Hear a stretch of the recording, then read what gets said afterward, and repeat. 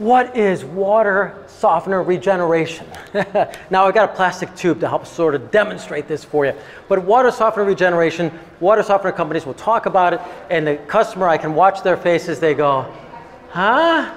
And so I want to just explain it to you very simply. Basically, when you look at a water softener, we have what's called resin inside. And when the water droplet passes through, it's called ion exchange. The rock pops off of the water droplet, attaches itself to the filter material, and as you can see, as it passes through here, more and more rock attaches to the water, to the resin.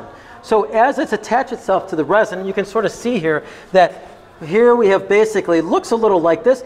The rock fills this up, and then at the bottom, it's basically still good, clean resin. But when it needs to clean itself, we need to use the word regeneration, which means we're regenerating that filter material to make it like new again. So how do we do that? It's very simple. Basically, in a salt tank, we have been melting or dissolving the salt into a liquid form. So it's salt water.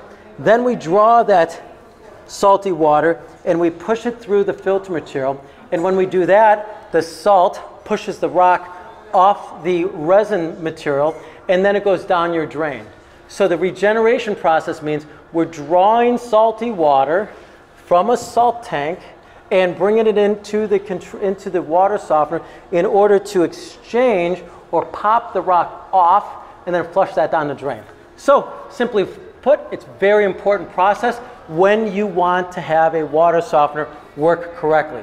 If you're not using salt, if the salt's not going down but you're using a lot of water, that's a sign your regeneration process is not working. If you have any further questions, always write to me, send me a message, you can call us.